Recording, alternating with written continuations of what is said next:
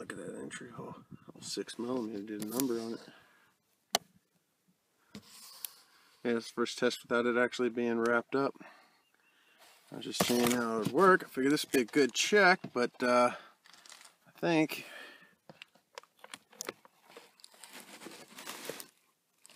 oh wow. Yep. I'd say that's a good load to use. What it did to the box.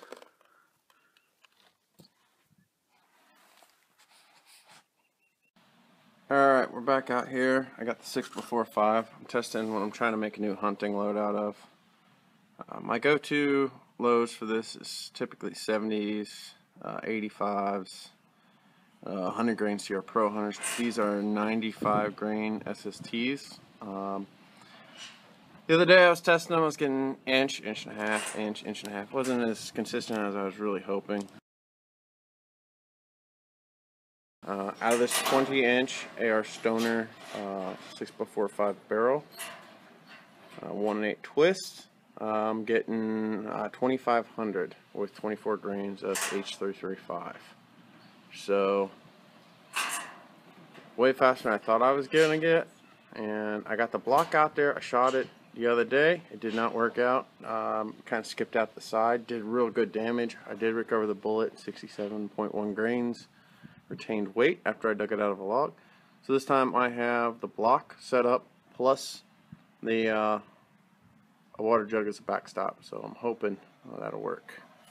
See if I can land a center shot. The gun is not actually zeroed for these bullets. It's still zeroed for the 100 grain CR Pro Hunter plinking load that I had done up with Benchmark. Let's see if I can get a center shot on this.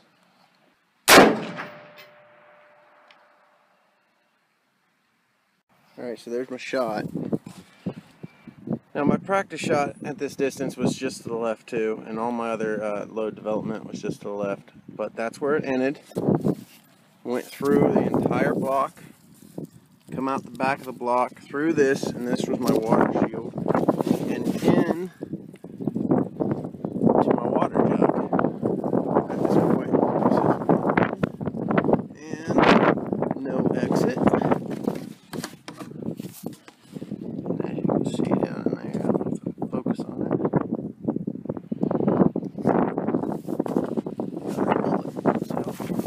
So let's get this out here.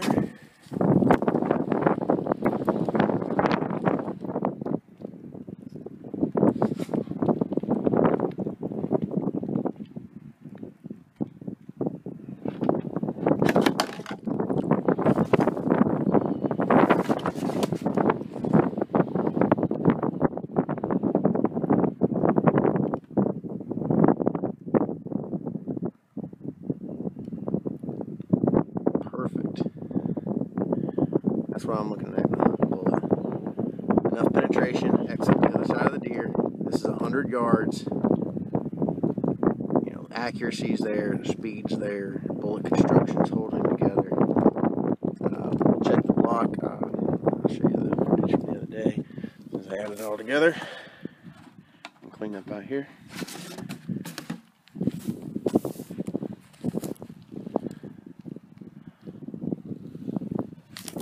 Looks like it came out of there, hit my board, left some copper resin in it.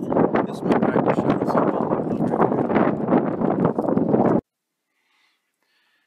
Alright, there's our entry hole, 6x45, 24 grains of H335. There is our bullet. And currently it retained 72.8 grains out of the original 95. Here's the one from the other day.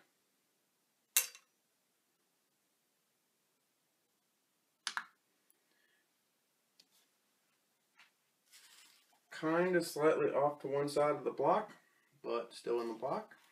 And we'll go ahead and try to cut down the middle here. I did soften the block a little bit to make it a little less brittle than it was when I shot it last time, because last time a block broke and I ended up losing a chunk. Plus I didn't have it wrapped. It's the first time I tried shooting it without it being wrapped, which I don't suggest. Right down where I believe the wound trap goes.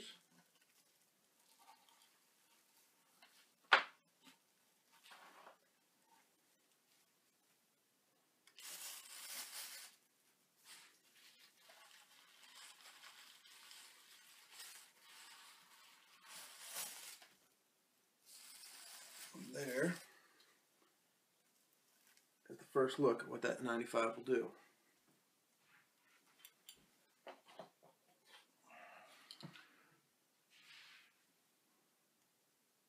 A little different result this time around than the last time. Last time it opened a lot quicker. It seemed to have a little bit more of a delay.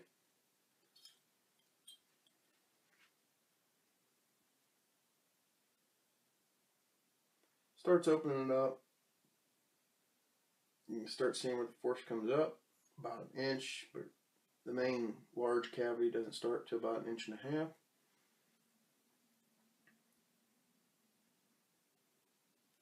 Came out the back of the block, which is 12.5 inches long, traveled, hit a piece of wood, and then into my water jug.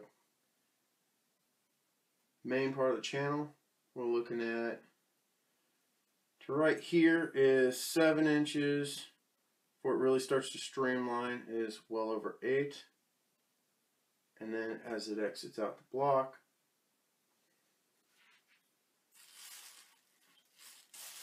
this half, about 1.5 inches,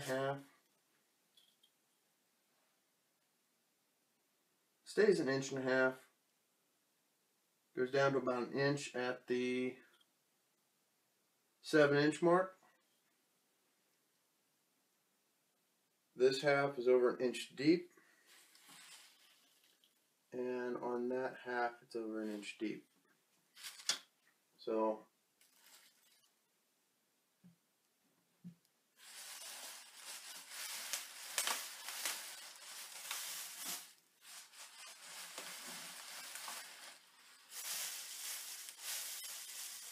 as you can see, you can actually see where the petals, as it lost lead and started shedding as it went on through.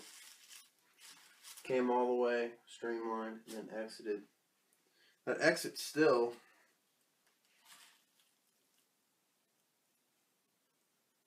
just under 1/2 inch on that side.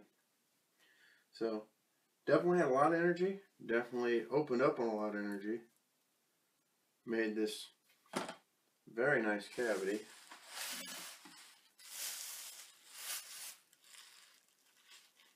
It's quite interesting. Now, I've never recorded the 100 grain Sierra Pro Hunters, but for a 100 grain Sierra Pro Hunter, the cavity opens much sooner.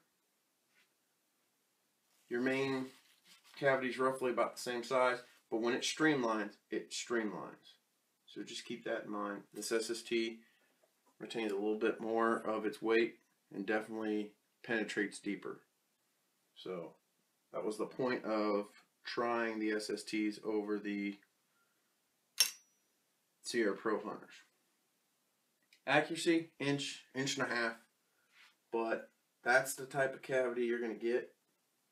I just think it's kind of interesting. You can see where the petals actually rip off as it sends it down through. You can see chunks of lead scattered all the way up through here. There is a chunk of lead right there. There. And right here, I believe, is part, there it is. There is the chunk of polymer tip, and I say chunk because it's not actually a complete piece anymore. So this is the permanent cavity as it came through. That shock wave went well beyond that. That's quite interesting. Well, time to melt it down and do it again.